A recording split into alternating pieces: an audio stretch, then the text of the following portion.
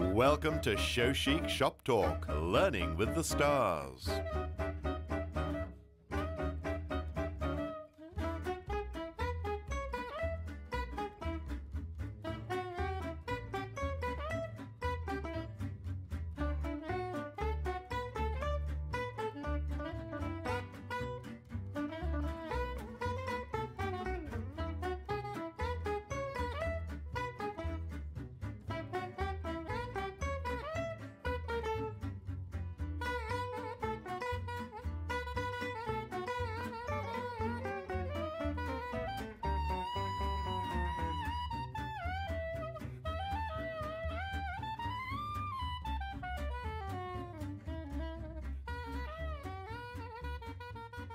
Today on Shop Talk, horse behavioralist Linda Pirelli and sports psychologist Dr. Jenny Susser.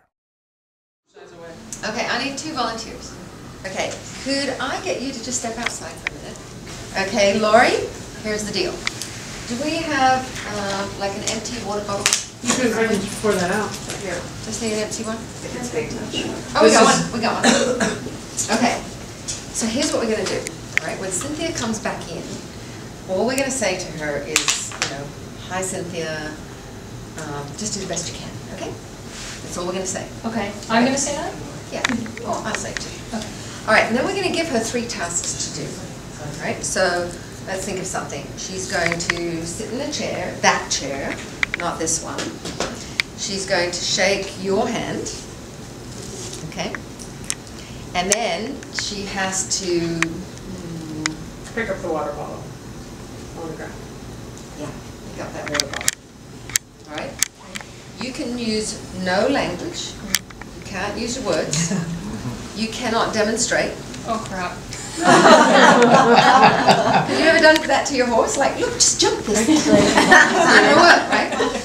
So you can't use anything like that. All you have is this little bottle. And if she doesn't do what you want, then you tap her. You ready? You can try, but you can't point, you can't make, you can't. You ever seen people take a horse into the trailer, like 1 foot at a time? Can't do that.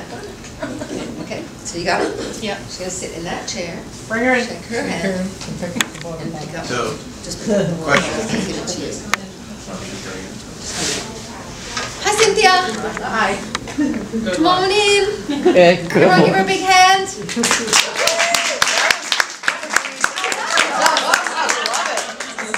this is Lori. Hi, Lori. Nice to meet you.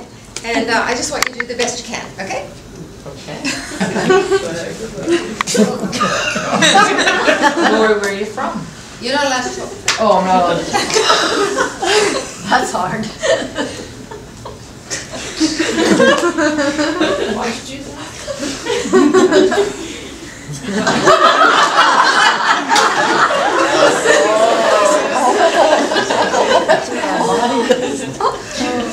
Okay, so Lori, how do you feel? Frustrated. Okay. How'd you go out and volunteer? I want a bigger whip. So what are you frustrated about? Because I can't communicate with her. And how do you feel, Cynthia? Well, I was trying to figure out where she was going with it. Yeah, you were trying to get her to come with me, but wasn't really sure what the exercise was, so made it a little bit different. I was trying to get her to come with me, or join up, so to speak, be with me, not attack me. I wasn't understanding why she was trying to hit me, so that was the only part I didn't get. I'm like, I'm not sure where we're going here. Ah, I thought you were going to kick and strike me Well, there. that was the next one. Okay, Cynthia, you stay here. Thank you, Lori. Okay. So, how many of you felt the pain of that? Where it's like, I can't talk, I can't tell my horse, I can't demonstrate to my horse, look, just... All right, so how do we build a language with a horse that doesn't speak English? We have 7 things that we teach people to do with horses. Horses already know this. They use this body language. They do it with each other. But what we have to do is learn how to communicate with the horse in its language, which is body language. So the first thing is to make sure, we call it 7 games, and it's the 7 games that horses play with each other. One is for trust and friendship, and the other 6 are for dominance, right, or moving other horses around. And so in the human world, you know, some of us think dominance is not a very nice word, you know, we dominate people, but that's how horses live.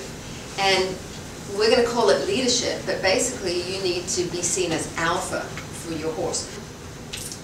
The first one is what we call the friendly game, which is to show a horse that no matter what we look like, what we smell like, how we act, yes, we are a predator, that we would never hurt or kill them even though we could.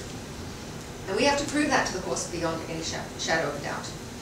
And there's several ways to do that. The second game is a game of pressure and release. So if I put pressure on my horse with my fingertips, as an example, does my horse push into it like she did?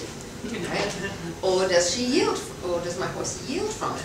So the third one is to then use gestures, like suggestions of what you should do.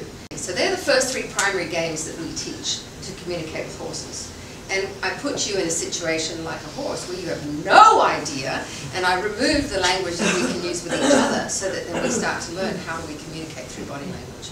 It's exactly what we do with horses. And then there's 4 more games that now are kind of combinations of the first 3. This is about practical communication, like horses do with each other. So they know who's who in the zoo, you can establish relationships with them based on trust and respect. Dr. Jenny. It's really about languaging, right? And if we think about our human relationships, we go through a lot of the same things. How many of you have teenagers? Or had a teenager? Or have ever seen a teenager? It's really creating language. And how many of you say the same thing over and over again in a conversation with people? Right? I mean, and I do it when I ride too. You know, I'll be riding around. Okay, shoulder in. Okay, do this with my left leg, this with my right leg, this with my left hand, this with my right hand. Okay, why aren't you shouldering in, horse? Alright, let me try that again, because this should work. Right? It's that whole definition of insanity where we do the same thing over and over again and expect a different result. And we don't think, okay, well perhaps it's my communication skills that are not being effective enough.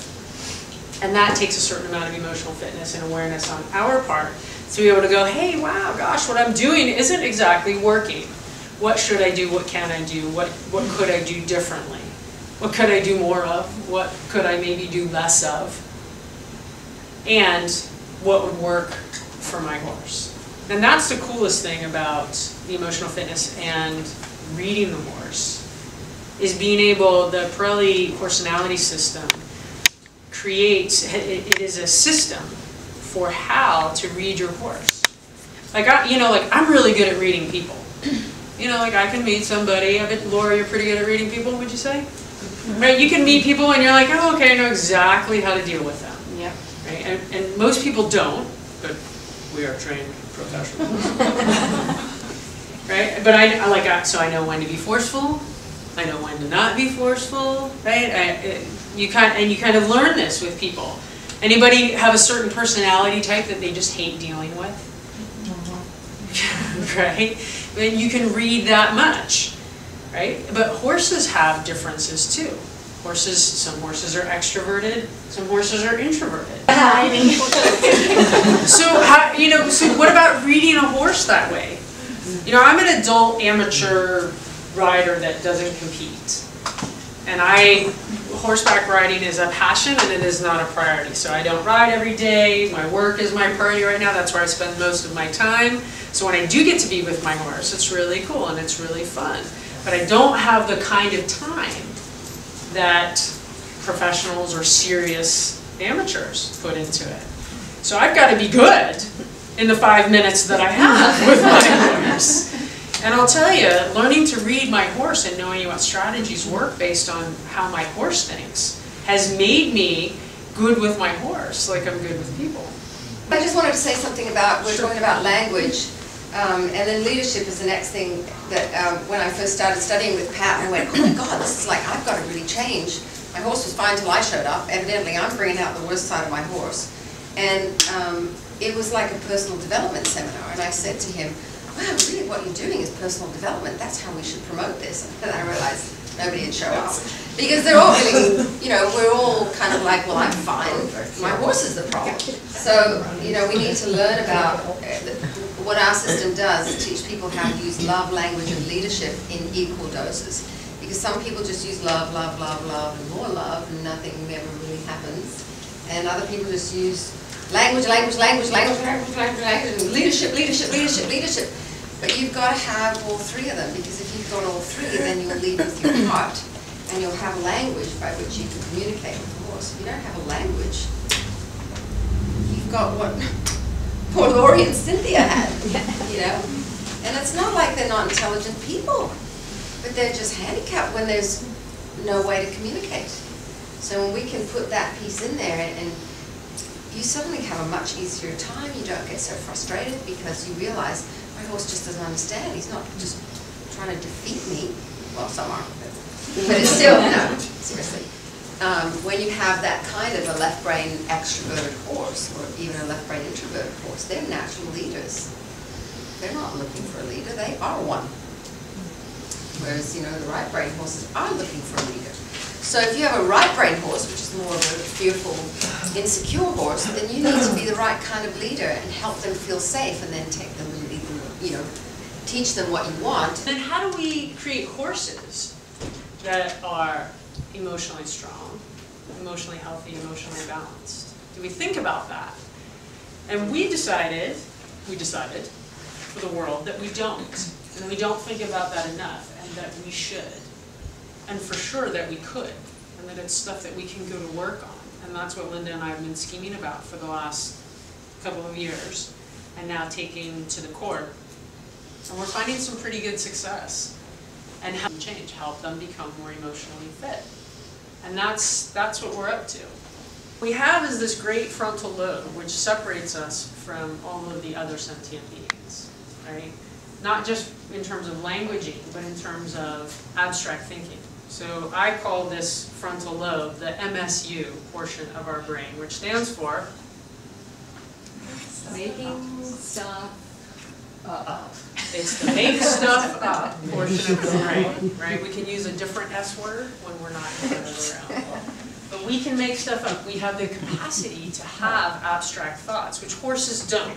Horses don't look at something, like this morning I said, horses don't look at the horse trailer and go, might that be a traveling hay wagon? Or a death trap?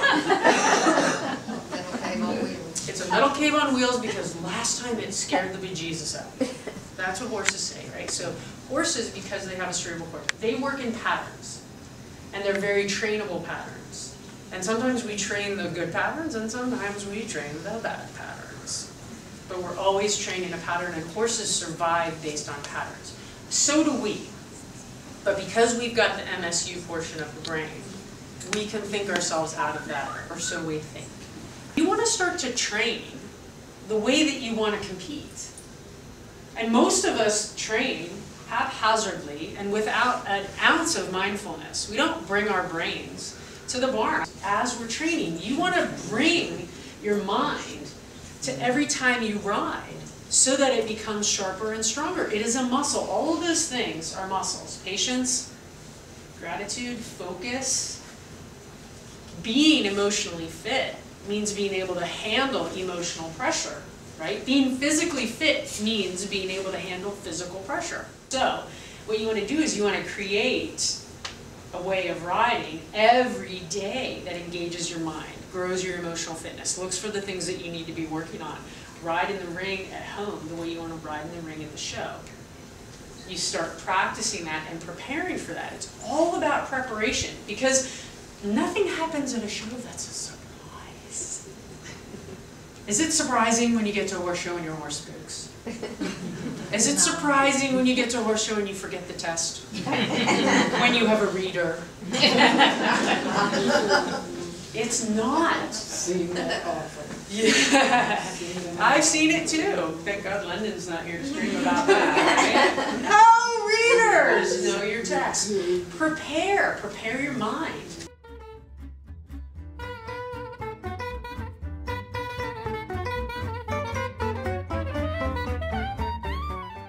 thank you for watching. Join us again for our next episode of Shop Talk.